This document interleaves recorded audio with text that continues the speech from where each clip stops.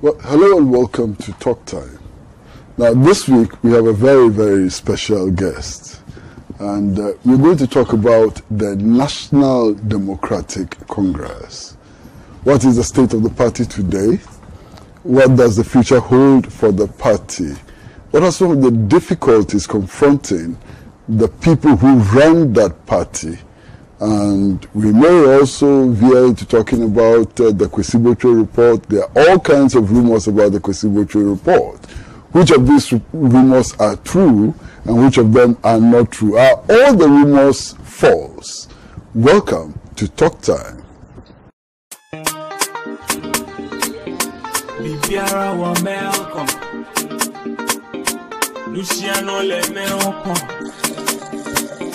No fear, no ye what are you looking for? Malcolm got it all. Great discounts, no door. Yamafia so. Best bargains on our days. Everything here is a bargain. High quality, would be a priority. So tell your mom, tell Poppy, tell your actually everybody.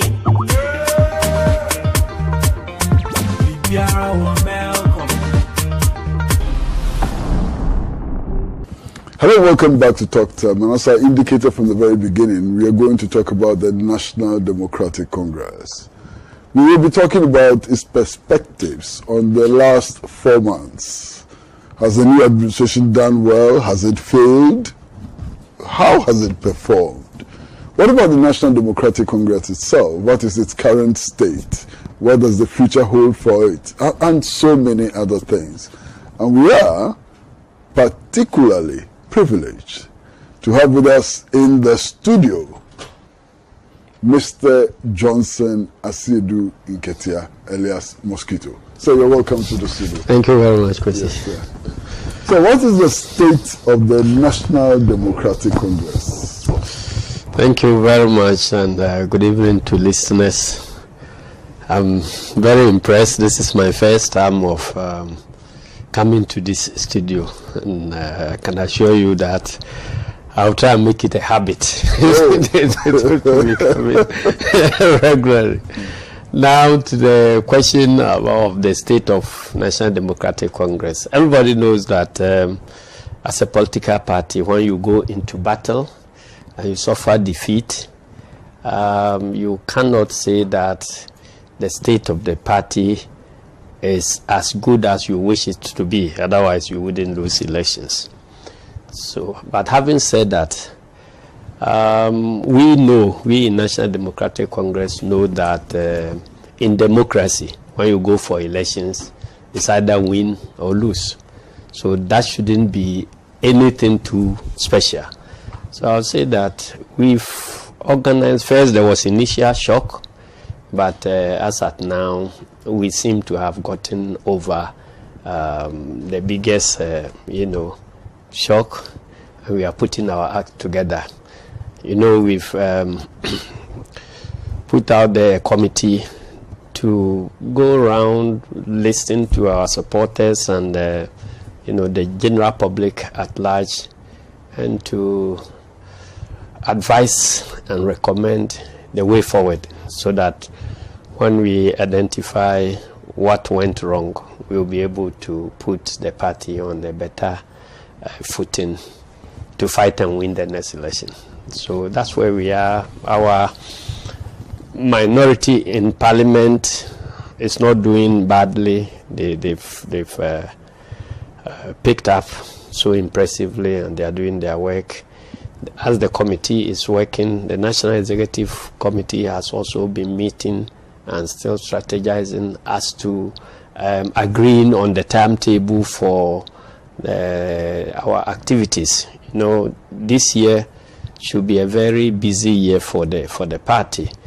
In our constitution, we need to elect our flag bearer 24 calendar months before the next election. And since we don't just get up to go straight to the election of the flag bearer, you need to go through the whole process of internal elections that will culminate into the election of a flag bearer.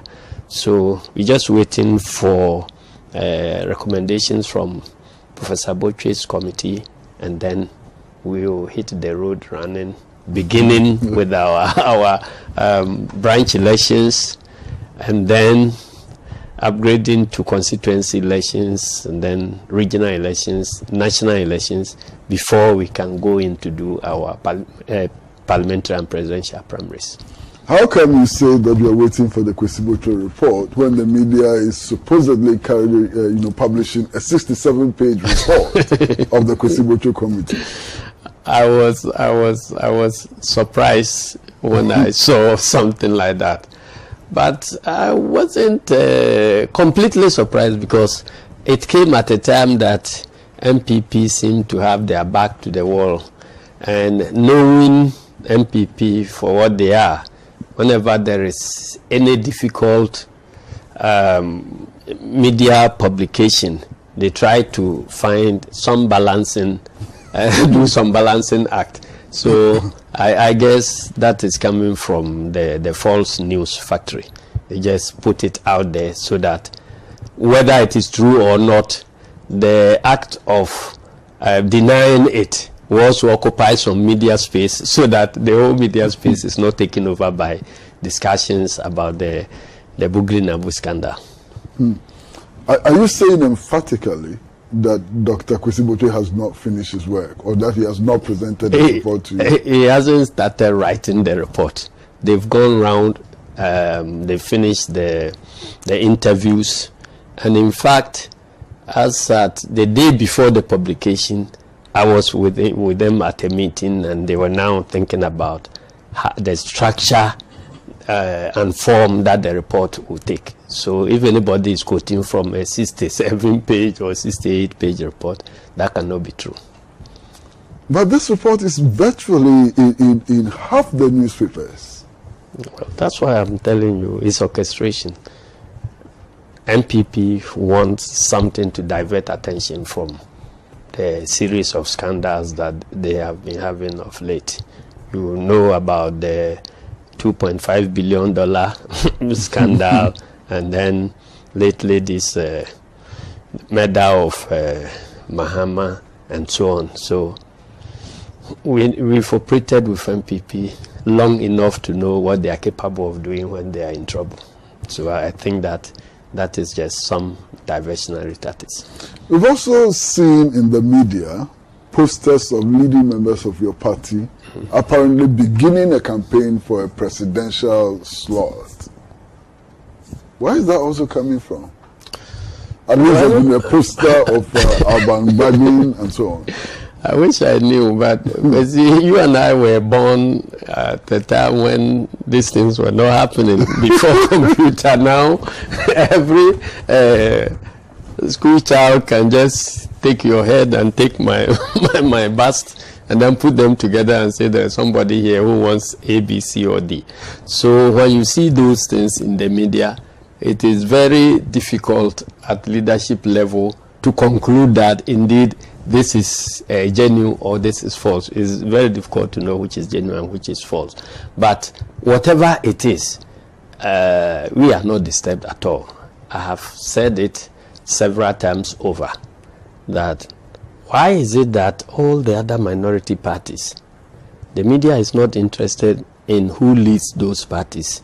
And even after these elections, I haven't heard anybody talking about the potential leader of PPP or NDP or PNC, CPP. Why is it that it is NDC that people appear to be struggling to lead? And why is it that when any name pops up, it generates that much interest in the media? And the truth of the matter is that people appear in these early days not to be satisfied with the type of governance that Nana Akufo-Addo is providing, and so they are eager to look for a substitute. And so that's how come when the alternative government can only in reality can only be provided by NDC, and that is why people are interested in who leads NDC. So what about the state of accusations and counter-accusations in the party? Who caused the loss of the elections? Who did what and so on? Why? Is it normal? Yes, it is normal. Whenever there is, we always say that success has many parents, but defeat is an orphan. Whenever you go into an activity and you win, everybody will be beating their chest. I'm the one who is responsible for us winning. I played this role, but for this thing, we wouldn't have won, and so on. Many people, even those outside the party, would want to claim, responsibility for the victory. But when things go bad, it takes only courageous men to own up, and then accept responsibility. So I am not surprised about that. Any party that goes into elections and then gets defeated will suffer that type of thing. And I don't think that what is happening or what has been happening in NDC is something new. In fact, in Labour Party in UK, you heard it being said when MPP lost elections. In Ghana, the same things were said. The NDC itself, after our first defeat in 2001, the same things happened. So nothing is happening now in NDC that has not happened before, either in its own history or in the history of other political parties that have gone through similar experiences. But sir, even if it's normal, it has a potential of affecting the party and its reorganization. What are you doing about the current state? Thank you very much. You see, no particular situation is either beneficial or detrimental. It depends on the response of leadership to a particular situation. If you go into elections and you are defeated, it gives you opportunity to know where your mistakes were, to reassess your organization, and then through that assessment you'll be able to discover certain shortcomings. It could even happen that you've been living with those shortcomings, but except that Providence gave you victory in certain circumstances, so it didn't trigger any fresh look at those things. So now that we've gone into defeat, I see challenges as the raw materials for progress. So when you go into challenges like that, it gives you opportunity to review the activities of your organization, assess the organization's strengths and so on, vis-a-vis the task ahead. You take a second look at what your core beliefs are, were they upheld in your previous government, and so on, so many things. So it is giving us opportunity for us to, if you like, reinvigorate the party and then retune it, rebrand, and so on, so that we can face the emerging challenges. Because the formula for madness is doing the same things the same way and expecting different results. Now, sir, if you take a look at your constitution, based on your constitutional provisions, what kind of timetable can we expect? Just based on the constitution. What does the constitution say should be done up to the elections? Thank you, Kwesi. This brings me to this whole discussion about people calling for early Congress and all that. And when you indicate that the Constitution itself calls for early Congress in these circumstances, then some people say, oh, we are not talking about the type of early Congress that is provided for in the Constitution. And I say, okay, then which other type of early Congress? Constitutional early Congress. That's the point. So how can you be throwing your Constitution away and then be doing something else? And unfortunately, some of the people who are making those calls are lawyers, some of them are lecturers in law. And so when you ask, what else do you mean by early Congress? Then they can't find answers. The truth of the matter is that the framers of our Constitution had a lot of foresight into this sense. We believe that there must be a different timetable for the party's elections when you are in power, and then another one when you are out of power. When you are in power, the demands of governance makes it very difficult for you to elect a flag bearer 2 years or so before the election. Because if you go into elections and you happen to elect a different person from your president as the flag bearer, and you have him 2 years before the election, you can imagine the challenges that it will pose.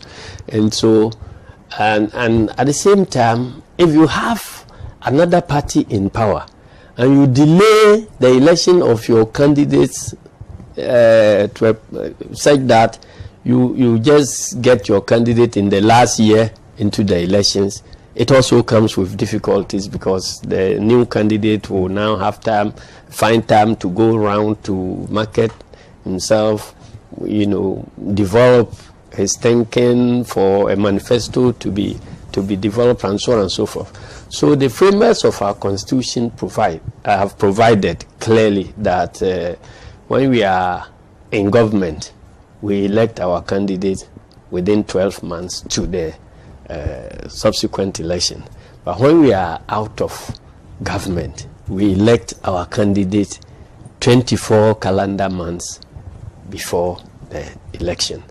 And as I indicated earlier, our elections, internal elections, are progressive. They begin from the grassroots. The unit or building block of our party is the branch, and the branch exists around a polling station area. So now that we have close to 30,000 polling stations, it tells you that we will be electing executives for all these 30,000 branches throughout the country. And then after that, we pick delegates from the branches to come and constitute electoral colleges for the constituencies. Then after constituencies, we pick again delegates to form the electoral college that will elect regional and then up to national. We also are different from MPP in another respect. We have certain organs of the party that are semi-autonomous as far as elections of their leadership are concerned. We can talk about the youth wing. The youth wing, we believe that whatever concerns all must be decided by all.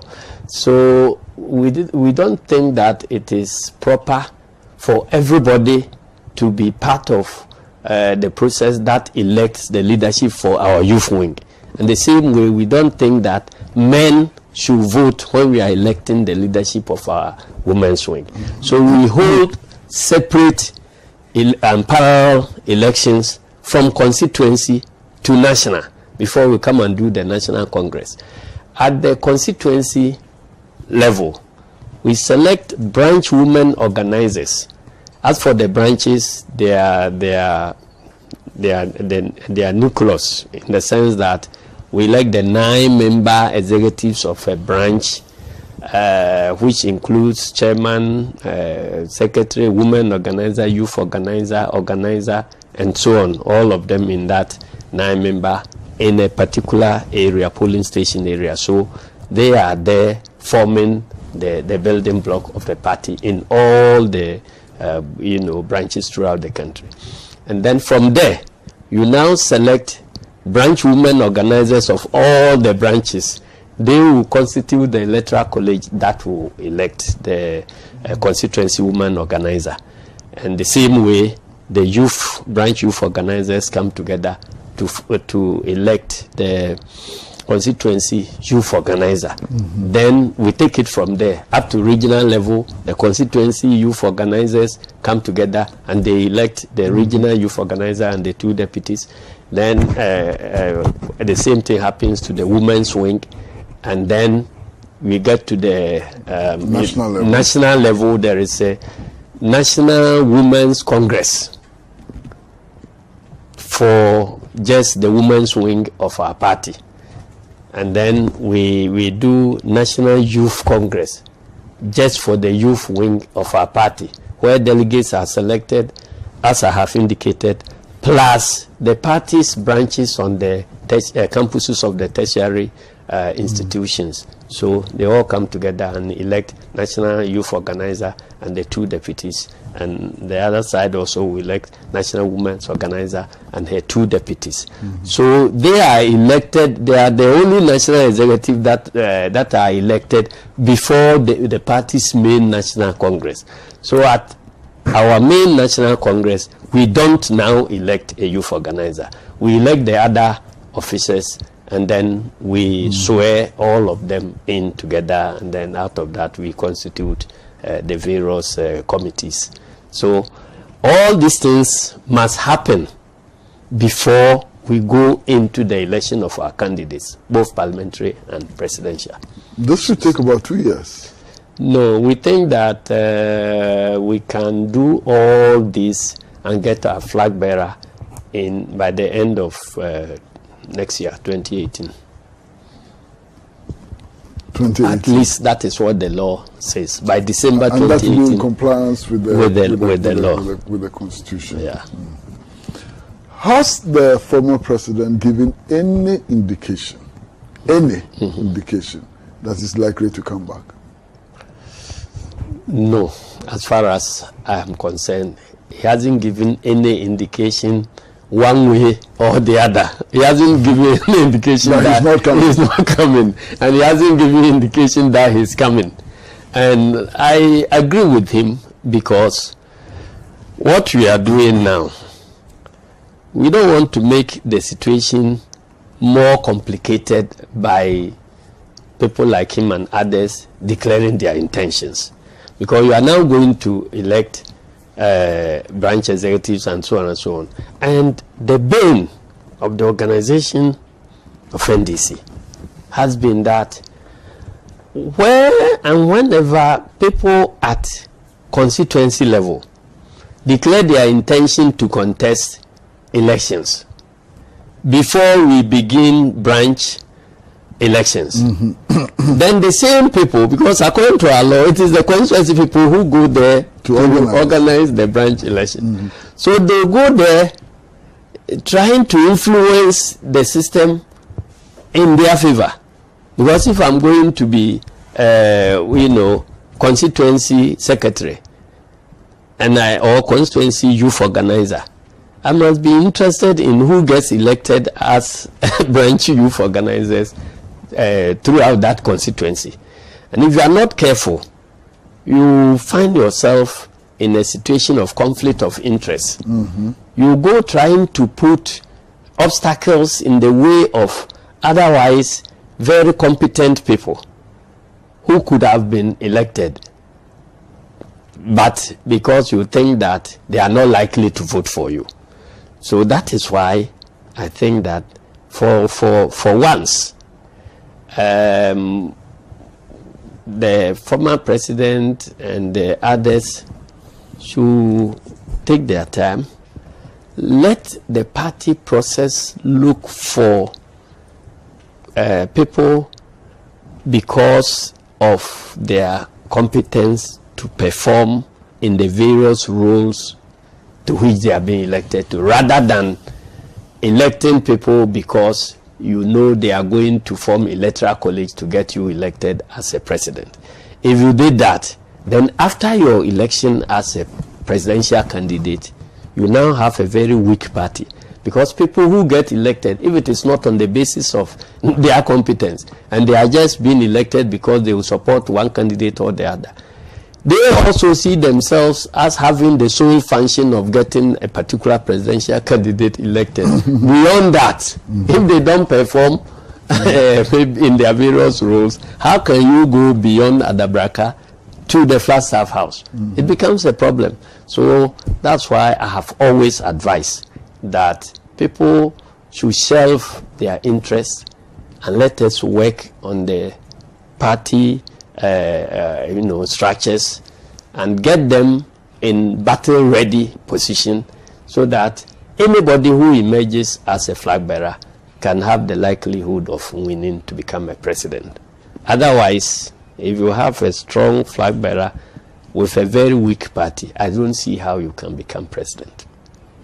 Well, viewers, we are in conversation with the man himself, General Mosquito, otherwise known as Johnson Asiedu Nketia, and we're talking about the National Democratic Congress. We're going to go for a short break, and when we come back, I'd like to find out from him what his reaction is to, I think, 2 or 3 people who have already declared their intention to contest for the presidential elections. Short break.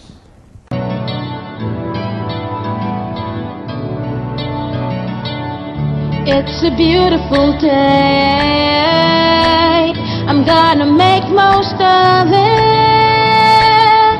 It's a beautiful day, a day to share with you. You'll make my world go round. Yeah, yeah. It's really got me saying, nice girl. Home happiness, brings home happiness. Experience the wide range of top quality and affordable electronics, phones, tablets, home and office appliances from NASCO. NASCO, bring home happiness. Hello and welcome back to Top Time, and we are in conversation with the man himself, Mr. Johnson Asiedu Nketia, alias General Mosquito. And we are talking about the National Democratic Congress, and we are talking also about the national situation.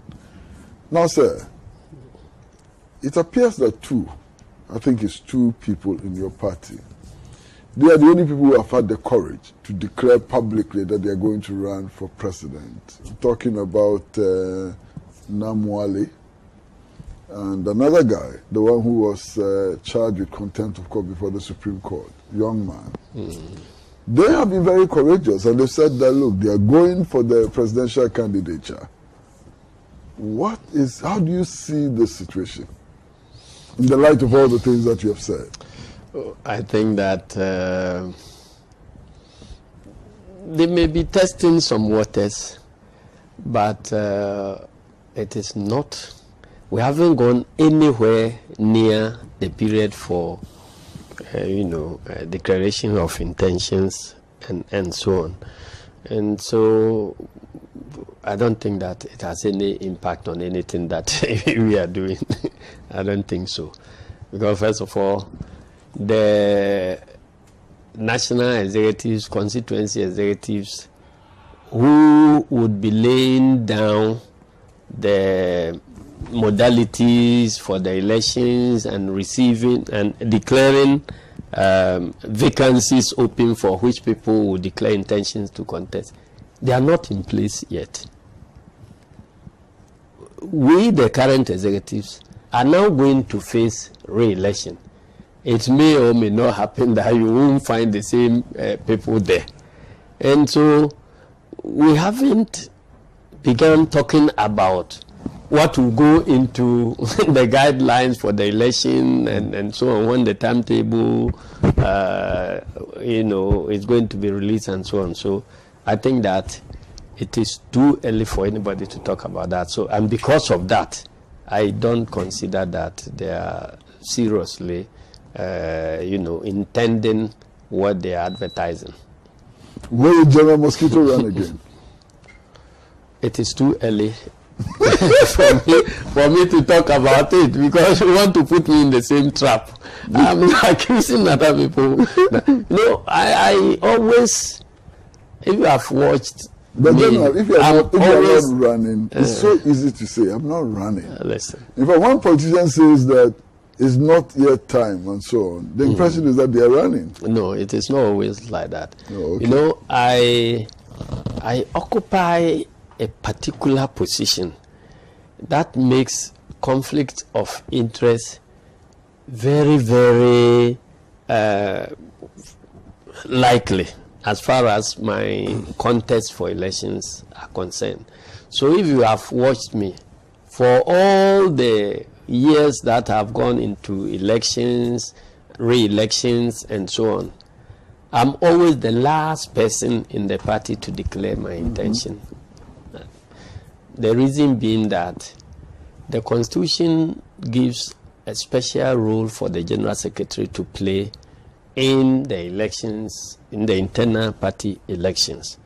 And so you'll be compromising your position by declaring your interest either to contest or not to contest. If you declare your interest not to contest, that makes you a lame duck too early in the day, and so you don't get the authority to, do what you are supposed to do constitutionally.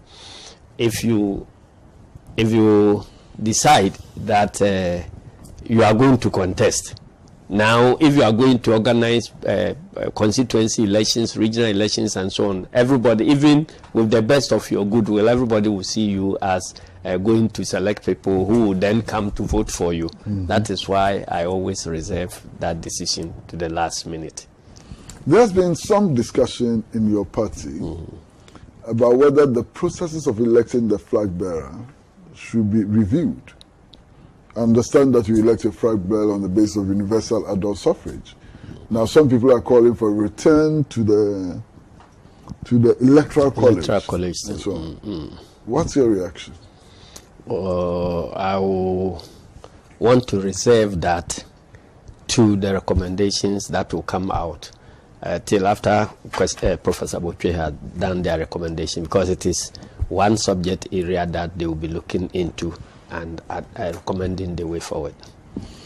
Now, General, how confident are you that the National Democratic Congress can come back to power, especially in 2020? We haven't done 1 year yet in Nana Addo's government, and 3.5 years is long enough politically for anything to happen. And so it is too early for anybody to conclude that we are either coming in 2020 or we are not coming in 2020. But if things go according to what we are envisaging and we are planning, I'm reasonably confident that we can come back in 2020. But it's not going to be an easy task.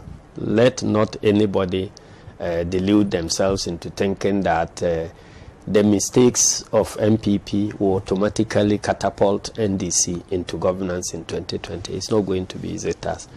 It will come with its own challenges. Every election is new in some respects. It's unique in some respects.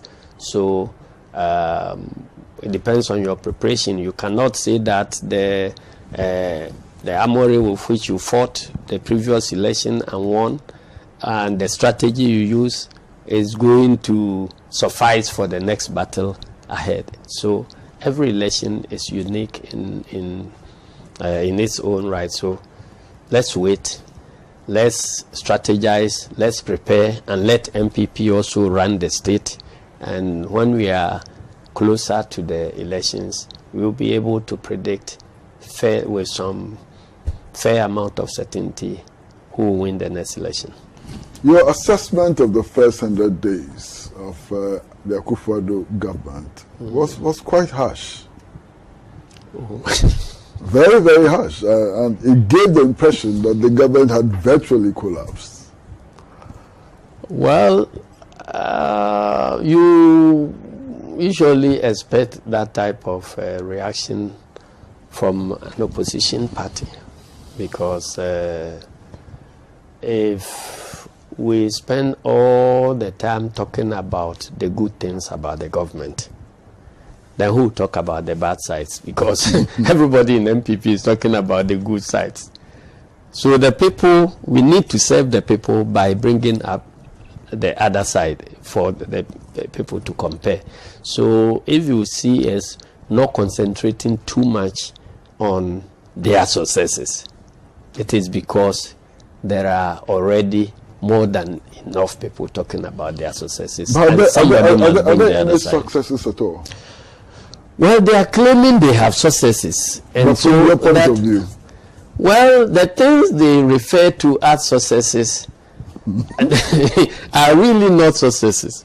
Because if somebody says that I promise free education, I have repeated that promise and indicated that in September it will happen. And so therefore I list it as a success. I don't get it.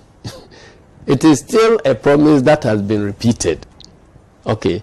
And many of the things they talked about in their 110 successes are like that. We are going to do this, and then you list it as a success. We will be doing this next year, then you list it as a success now.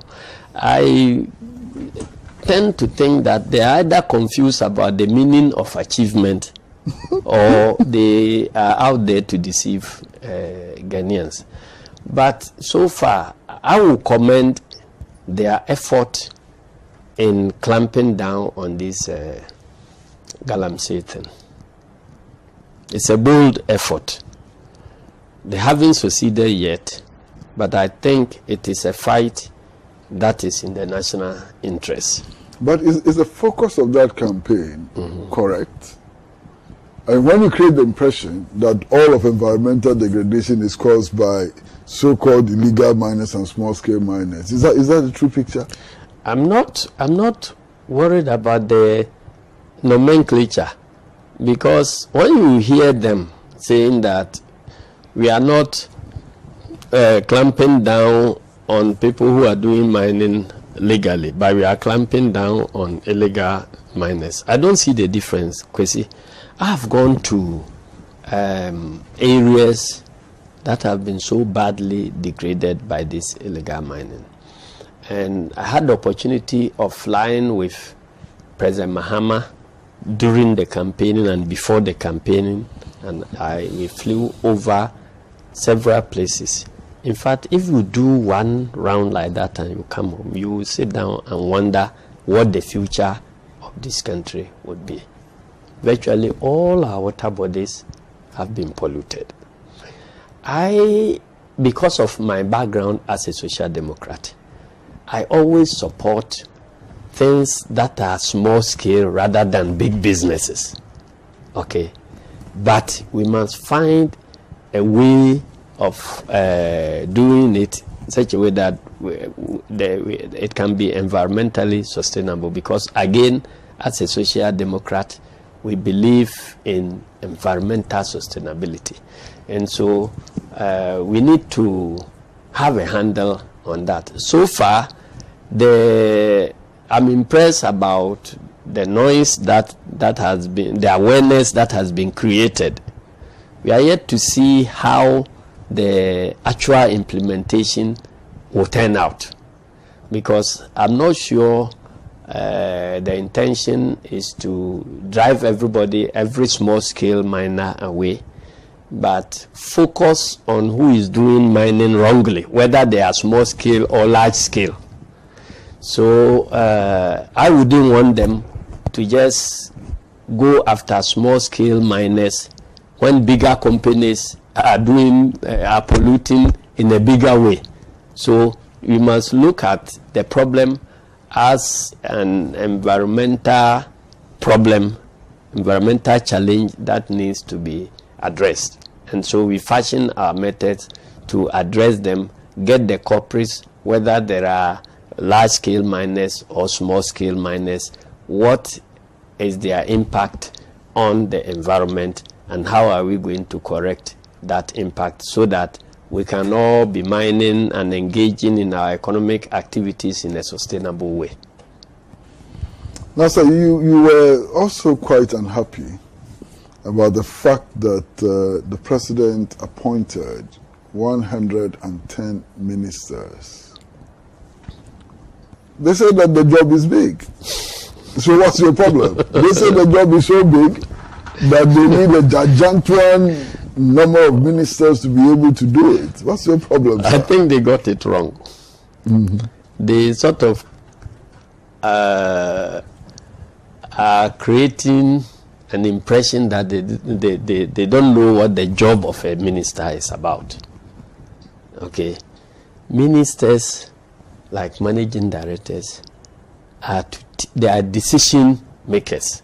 So the job of a minister, first and foremost, is the decision making. Okay, and so ministers are not the technical people who actually even undertake the work in the ministries. So the more ministers you appoint in the ministry, the more confusion you create there, because you have a chief director. Elsewhere, when elections go into stalemate, some countries can stay, more than a year without a government. But the bureaucracy runs the system. Okay, so ministers are not the ones who go to do the work there. So if you want, if you think the job is big, it is your thinking capacity that must be big. It is not the number of people. If you appoint several, people of average quality, vis-a-vis one high quality person can do the work of 10 people if those 10 are of average, intelligence, IQ. So they got it wrong by thinking that if the job is big, then the number of ministers rather must be big. When you have people who actually do the work, who actually are supposed to do the work in the streets, not getting jobs. So if, for instance, they've come to tell me that, well, we need more workers, so let us employ more fresh graduates, more polytechnic graduates and so on, because we need more people, more hands to do the work. It will be better understood than appointing ministers. It's like, a company that is collapsing. You yourself, by your own account, say the company is not performing. Then you do a review, and your conclusion is that let us hire more managers and then sack more of the factory hands. So that, to save their salary, and then appoint more managers, when the pay of one manager can employ more than 10 factory hands, and the job gets done at the factory level. So they've gotten everything wrong. Again, they're not talking about, I'm sure they're not doing the mathematics about the overhead cost. Okay. If you are producing things in a factory, the labor input of every worker is taken into account, the raw materials you use, everything that gets the product manufactured. After you've gotten that one, at least you can quantify the sweat that a laborer puts into getting this bottle of water. You can quantify the raw water that you use, the other chemicals and so on.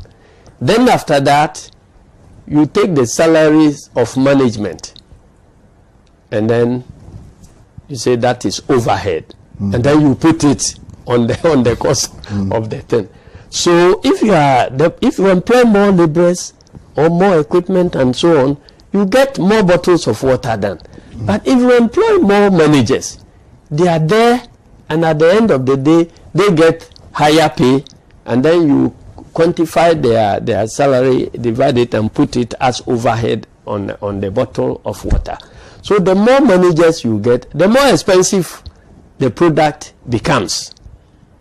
Okay, and when there is redeployment, as we are talking, there are places where the ordinary workers are being redeployed and sacked. Those whose threat is leading into the production of the water, you are sacking them. So you leave a small number of workers to be doing the work that the bigger number had been doing, and then you now go and employ more managers. It doesn't make sense. If you quantify the cost of maintaining one minister in this country, you put it together and then multiply by 110. And this is the action taken by a president who is complaining that there is debt, too much debt, is coming to do prudent management to save the purse of the country, divert the resources into production. They are completely contradictory. His words are contradicting his actions so far, as far as these ministerial appointments are concerned. No matter what explanation they give, it doesn't convince anybody at all, because whatever you do, every minister will be given certain basic things to perform. They need offices, they need vehicles, they need drivers, they need bodyguards, they need everyone. When you put all this together, you think that to say the least, it doesn't make economic sense to get that number of ministers to be handling the affairs of Ghana. Ghana is like the size of UK, but their population is far, far bigger than Ghana. Go and take a look at the number of ministers who run a complex economy like UK. And then you come here and think that, everywhere you must have a minister. I was jokingly saying that there are 110. They need a few more ministers to satisfy their mantra of one district, one minister. How? Oh, the number, how many districts do we have? So every district should get a minister? Yes.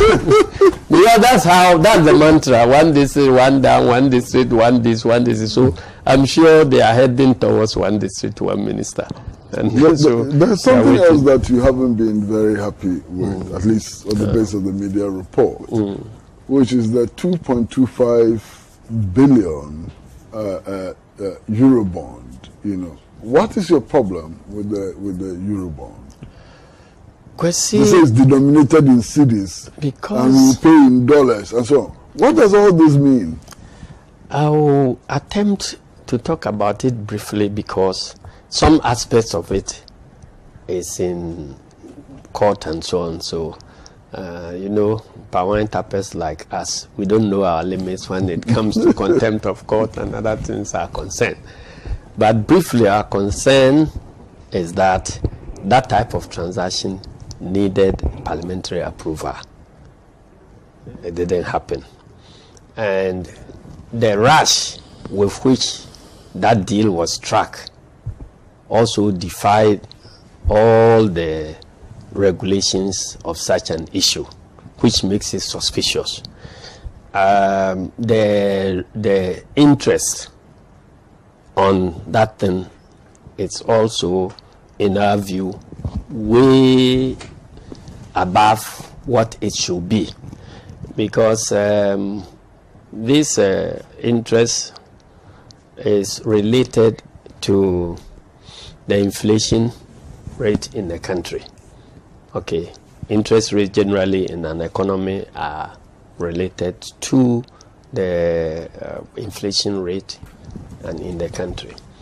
In the past, when the inflation was more than 20% thereabouts, we issued a similar bond at 18% interest rate.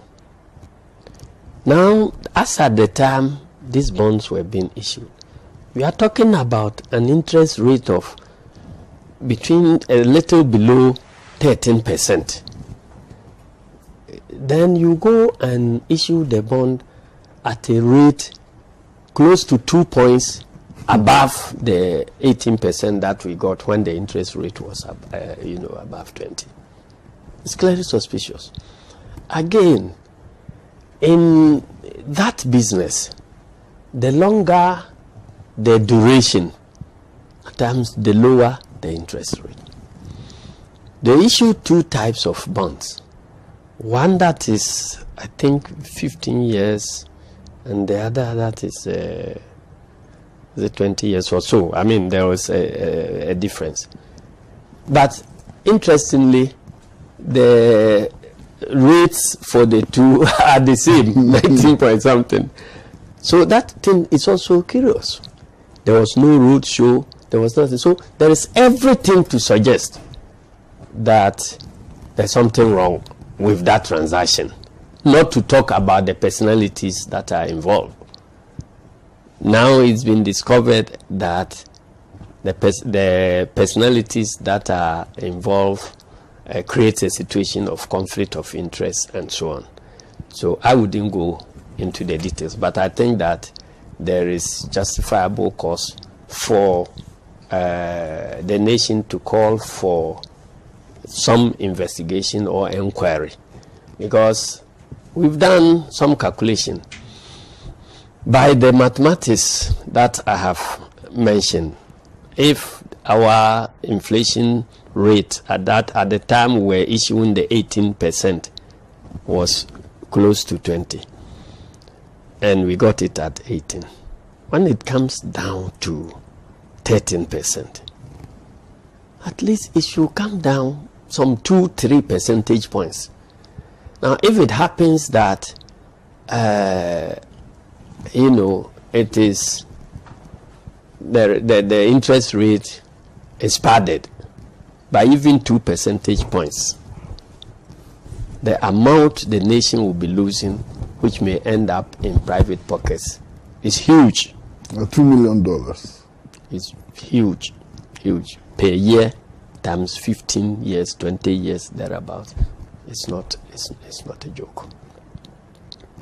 We are all looking for resources to build the economy, but this type of thing shouldn't pass without inquiry. We have to get into it. And I was surprised when, in the face of such a big scandal, the president will find cause to commend the Minister of Finance in his May Day speech. Now, for eliminating ghost names from the payroll.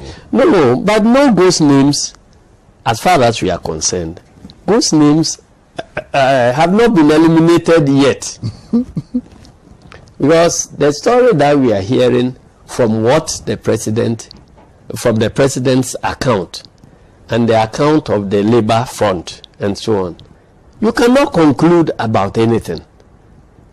Yes, you have a certain number of names. I hear 26,000 or whatever. More than 26,000. A certain number of names that were not found on the biometric database of SNIT.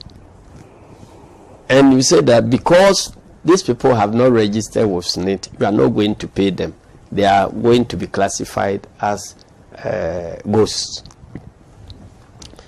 Now, when the announcement came, the labor unions protested, and the government went into an agreement with the labor union that you are extending the time and making provision for, those whose names have been deleted wrongly to be reinstated and all that. So why do you conclude that everybody whose name has been deleted is a ghost? If the same government which is making room for labor to now come and do the corrections is saying that whatever labor is going to do, irrespective of whatever they are going to do, they have made these savings, and so they are proud, they are beating their chest that they've saved this amount, doesn't it sound contradictory to you? So that is our problem. Well, General, we're going to go for another short break, and when we come back, I would like you to take a look at your own government in power and tell us, viewers, what your government managed to achieve Was your government that incompetent? And if it was not that incompetent, how come that, you know, all the things that happened? Well, because we are in a conversation with General Mosquito, Comrade Johnson Asiedu Nketia, yes, General Secretary of the National Democratic Congress. And we are talking about the national situation. We are having a conversation about the National Democratic Congress also. I'm going to go for a short break, and when we come back, we'd like to hear his assessment of his own government. Short break.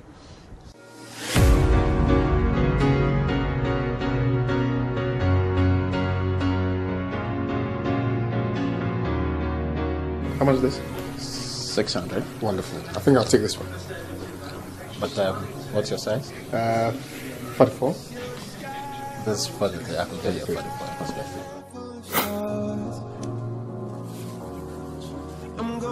This is the man, your home of quality shoes from the UK.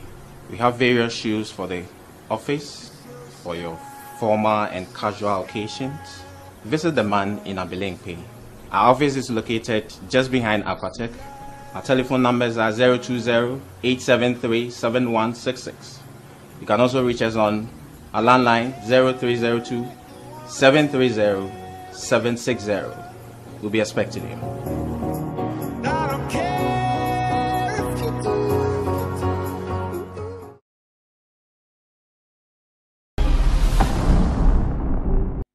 Well, welcome back to Talk Time, and the man in the seat is Mr. Johnson Asiedu Nketia, General Secretary of the National Democratic Congress. Now, sir, you were in power for 8 years. Your assessment?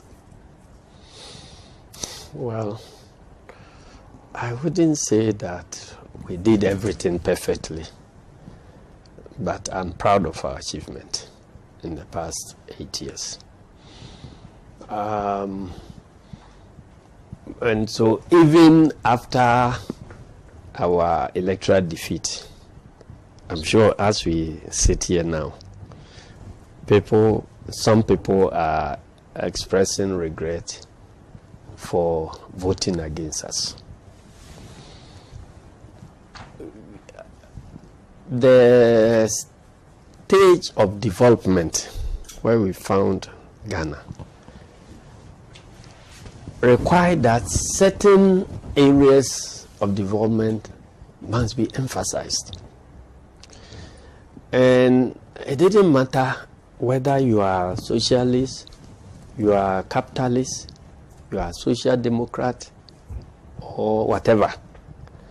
If you are running an economy where there is no water for everybody, no matter your ideological orientation, you must find the water first. You must focus on getting the water. If you are running an economy where the roads are that bad, no matter your ideological orientation, you need to fix the roads. If you have people who have to go to school and there are no schools, you need to provide the schools. So I would say that in our part of the world, it becomes very difficult to actually undertake policy interventions that cuts you out clearly as a social democratic government vis-a-vis, capitalists and so on and so forth. And overall this, you and I know that we have our hands in the mouth of the Western world. So that also places some limitations of policy you are able to undertake. Mm-hmm. So having said this, I would say that the NDC government, both under Professor Mills and under President Mahama, has done commendably well. When you take education, you realize when we came, the emphasis was, we went round and the most stacking problem was that schools were being run under trees. Many schools in urban communities were doing shift because of lack of classrooms and so on. So there was some concentration on providing school infrastructure. In fact, the policy was like the title, Elimination of Schools Under Trees. Later, some people came out to say that, oh, but we could still see some school here which is under a tree. And that is a vindication that, after all, you identified with that policy intervention. Otherwise, you wouldn't go around looking for certain schools. And also, population growth and the provision of educational infrastructure is a continuous activity. Okay, so if you have 100 schools on the trees today and you are working to eliminate them within a period of, say, 2 years and so on, by the time you get to the the end of the second year, those who were 4 years would have achieved the age of 6 years now, and they also requires schools. So if you are not able to clear the backlog, and also whilst clearing the backlog, making provision for those who are grown up, then you are like on a wild goose chase. By the time you finish eliminating 100, some 20 or have cropped up. But that doesn't mean that the activity of providing educational infrastructure for school children was misplaced. So we did very well in that area. And because of that, I'm sure, I don't have the statistics here, but there was a good increase in the number of, the percentage of children of school-going age getting access to education. When President Mahama also came, in fact, during the campaign, the issue of free SHS came out. And we said that, look, it will be unfair. We are social democrats, and we think that it will be unfair to jump straight into free education when access to majority of students is not available. So if you have 49 in those days, or so 48, 49% of people who qualify to enter SHS, only 49 or 48 getting admission, and you have 51, 52 not getting admission because of lack of space. And you prioritize the payment of school fees for the 48% when you don't have money to provide for access for the 52%, then we think that it will be misplacement of priorities. So whilst everybody wanted, to make education affordable, it must be situated in policy that is just and fair to everybody, because the resources that you are going to use to provide the free education is contributed by everybody, including the parents of the 52% who don't have access. So we thought that it is not an either-or issue, but it should be, whilst you are doing this, you must be doing something else. So instead of jumping into full-scale free SHS, we think that even as we are providing access to others to enter, there are still some who have access, but because of the economic circumstances of their background, it becomes very difficult for them to continue. And you cannot ask them to wait for you to build all the schools for the 52% before you come and take care of them, because they are also growing. So that's why we introduce progressive introduction of free SHS, whilst we expanded the educational infrastructure. And we didn't do badly at all on that. I'm sure that now, if you work the figures, it will favor majority having access and minority in there, even though we haven't gotten there. But surprisingly, those who were criticizing us for the progressive introduction and were all over the place, it must be instant and now and total and so on, they themselves haven't gone round. They are now talking about the progressive. Because if you say you are going to introduce free SHS in September, and it will cover only a section of the student population, how different is it from the progressive thing? So after all, it was a hoax. They just use it to deceive people for votes. So these events make us feel vindicated about our policy choices. Like, after all, progressive introduction is the best thing. We're doing the best thing. I don't know how they are going to follow through with the completion of the infrastructure we were providing. That will be a subject for another discussion. When you come to the area of water, that too we have performed so well. The provision of potable water both for urban populations and the rural populations saw massive increase.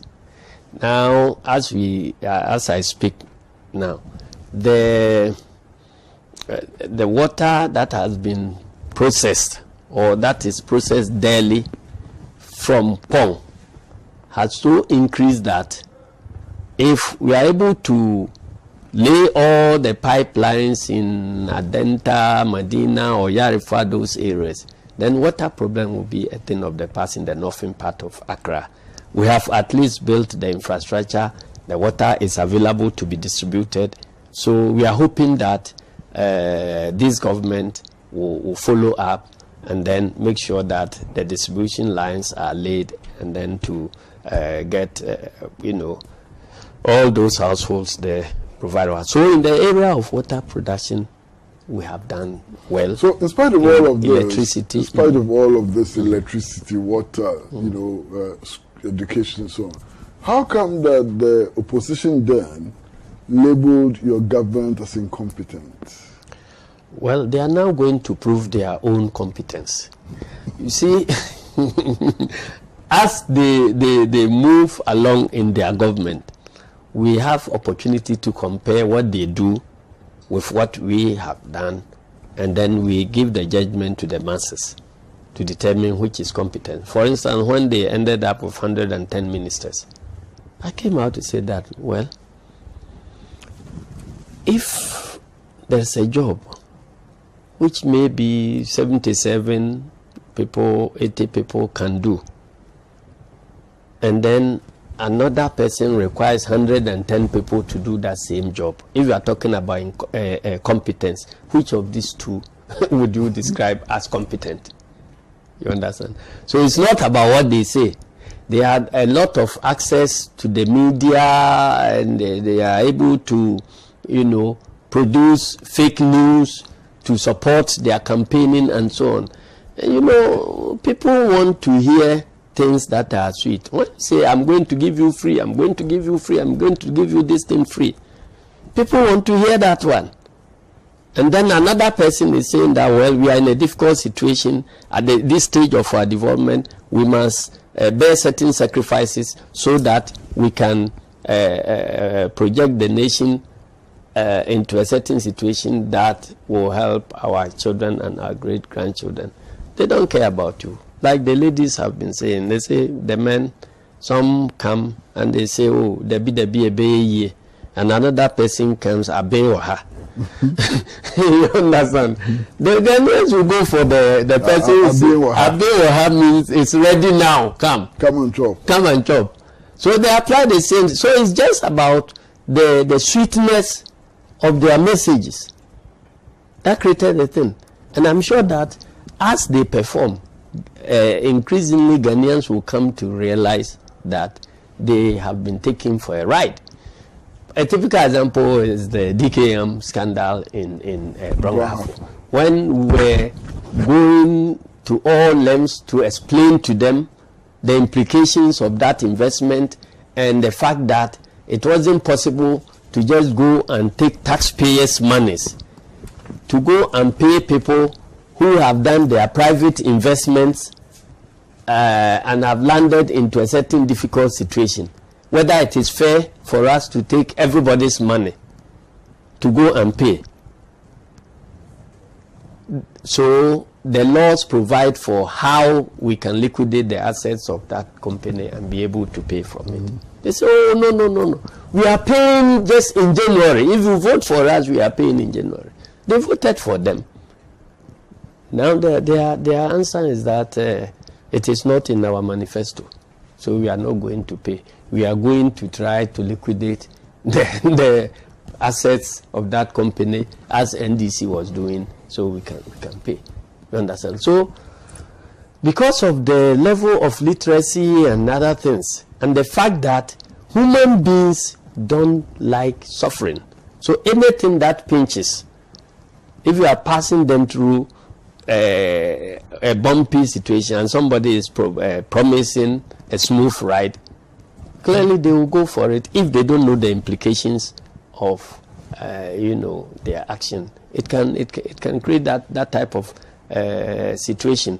So, but the good thing is that they will test NPP on every promise they have made, and they will come to realize that we're doing the best things for them after all. As we sit now, they were talking about health insurance, this thing, nurses. We haven't employed nurses.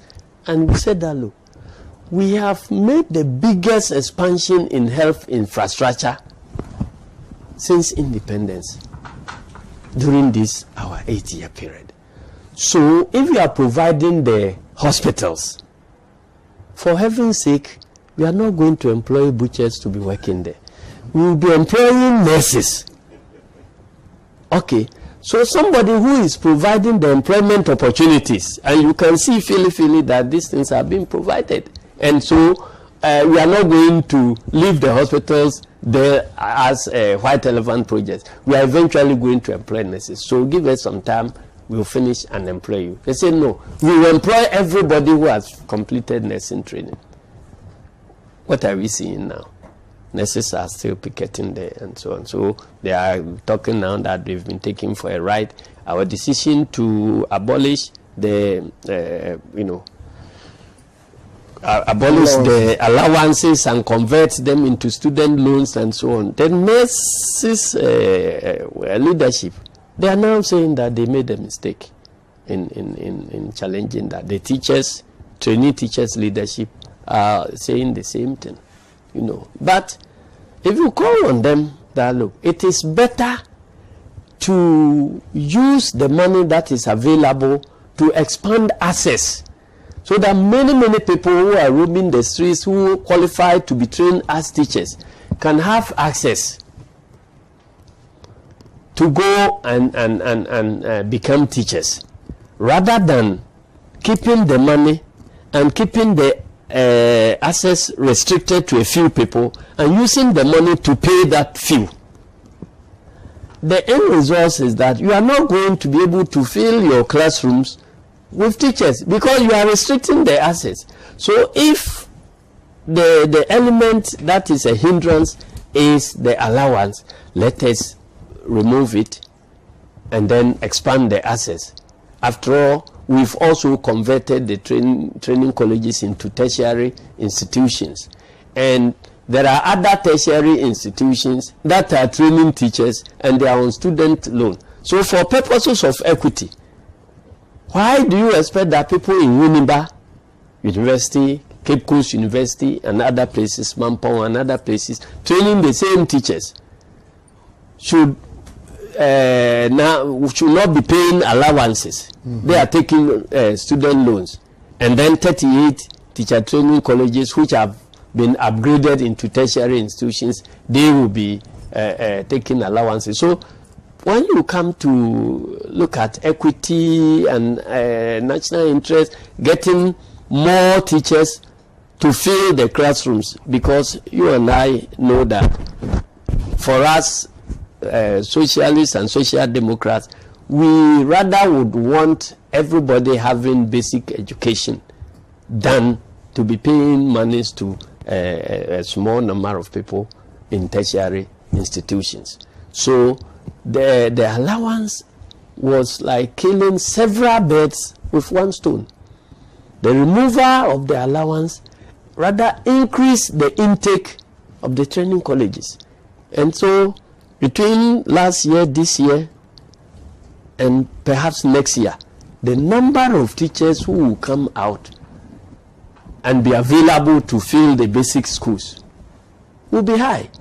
Now I'm told that with the new system, they are going to cut admissions by 60%. My goodness. So that you'll be able to pay the 40% that you'll be employed. Does that make sense to you, Kwesi? Well, sir, thank you very much for coming, welcome. and it's been a pleasure having you in our studio. You're welcome. Well, viewers, this is where we draw the curtains on Talk Time, and we were particularly privileged to have Mr. Johnson Asiedu Nketia, General Secretary of the National Democratic Congress, in our studio. We hope that he's been able to clarify a few things, or many things, and we hope to have him again for part 2 of this program, because it does appear that he has a lot to say, a lot more to say.